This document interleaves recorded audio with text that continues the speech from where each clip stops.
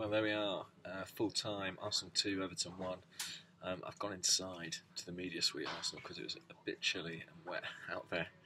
But they got the job done in the end, 3 massive points. Arsenal go top of the Premier League.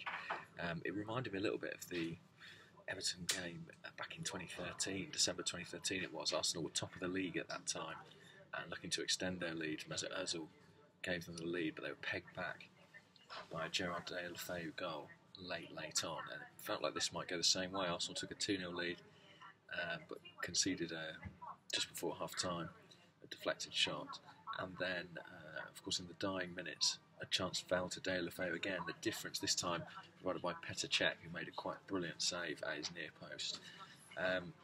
This was a tired Arsenal display. I think the effects of the Bayern game were clear, mentally and physically. Likes of Alexis Sanchez well short of their best. Mesut Ozil I thought was superb. Once upon a time, if he was described as effortless, that would have been a criticism, but I think the way he played today looked effortless. He played with such grace. Brilliant assist for Giroud's goal, who was fantastic as well.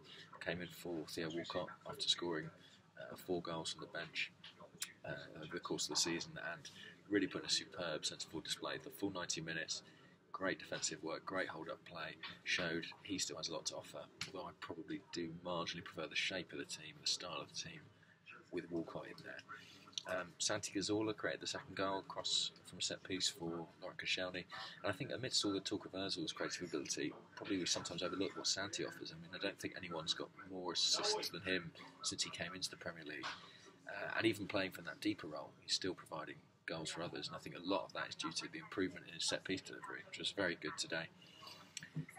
Less good day for Alex Oxlade-Chamberlain. This was a big chance for him with Aaron Ramsey out injured, but he looked rusty and out of form. I mean, sod's law really, it was him who had a shot that was blocked when maybe a pass would have been a better option that led to Everton's goal. It just seems that every time we concede when he's on the pitch, he's somehow involved in it. I'm not necessarily blaming for that, but it's certainly a curious coincidence.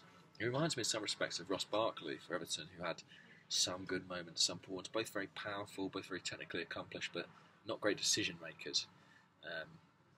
There we go, another blight on the game, I guess. Gerard Deulofeu's diving.